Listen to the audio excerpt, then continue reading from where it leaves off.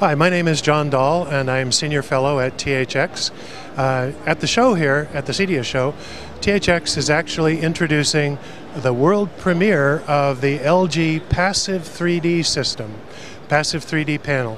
It's 55 inches. It's going to be about $3,799, and it's very, very impressive to the THX staff. The THX staff, believe me, is extremely picky. So we're delighted to see that the technology for passive 3D has actually advanced to the point where it will actually pass our certification. So for those of you who are not familiar with THX, we set a very high performance bar.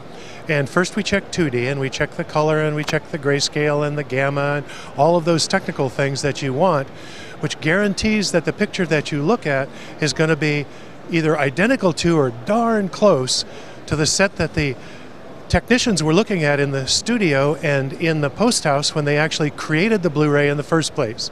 We believe that people should be able to see these images and hear this sound just as it was created by the artist who did the original work.